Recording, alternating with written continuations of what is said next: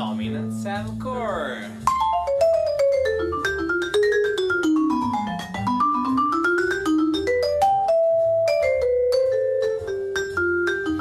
As you probably know, there are several possibilities.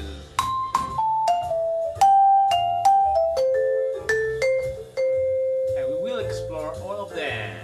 Hi everybody and welcome back on the Daily Music Tip. I am Giovanni Perin, and as I mentioned before, we will talk about how to use extension on a dominant 7th chord.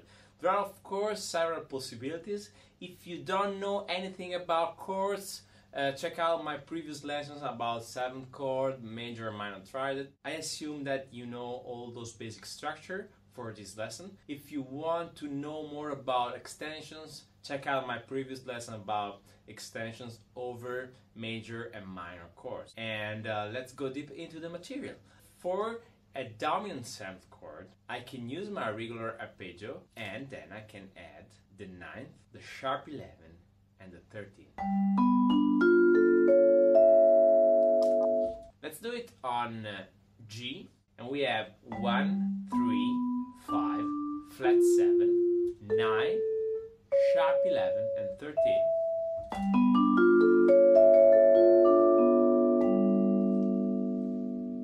The second possibility is to play the flat 9 with the sharp 5.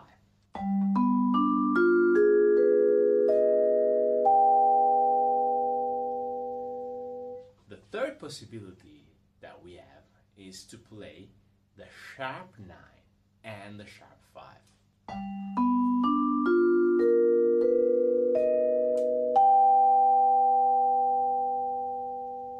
And now I will show you a great arpeggio to learn all of them, and it works like this: 1, 3, 5, 7, flat 9, 3 again, sharp 5, 1 again,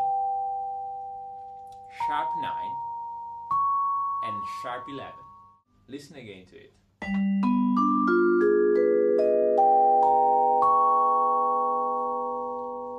With this big arpeggio, I'm touching basically all the possible extensions. When do I use the first, the second, and the third solution? It's up to me. But usually, in a major contest, you want to play solution number 1 with the regular 9 and 13th. And if you want, you can add the sharp 11. And when playing over a minor chord, you want to touch the flat 9 or the sharp 9 and the sharp 5, because those are notes taken from a minor key. And in fact, G is the dominant of C minor. And if we check the note of C minor, we have exactly E flat, that is the sharp 5 in G, and we have A flat, that is the flat 9, and we have the A sharp, that is the sharp 9. And those are all notes taken from our C minor tonality. I hope this music tip was helpful.